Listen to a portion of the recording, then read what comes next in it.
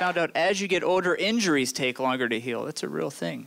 Like when I was young, I could get hit by a car, jump right up and keep drinking like it was nothing. Nothing at all. Now a hard sneeze can ruin the rest of my day, you know? That's what I'm working with here. It sucks. This last injury I had, I pulled my hip flexor. It had me down for like 3 months. If you don't know what a hip flexor is, it's a muscle that connects my hip to my coochie. That's what it is. There.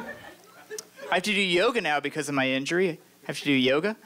I'm also planning on joining Pinterest and selling Mary Kay if anybody's interested. Thanks, man. Thank you. Yoga's the worst when you're a guy. Yoga is the worst because it's like super awkward because I'm the only guy in the yoga class, right? And I suck at it, so I stay to the back of the class. And when I get nervous, I smile. So I look like a pervert in the back of the yoga class, right? And it's just the worst when you're doing that downward dog. I don't know if you guys know what that is, but it's when you're on your hands and your feet and your ass is in the air, right? And I have to look up to see what's going on.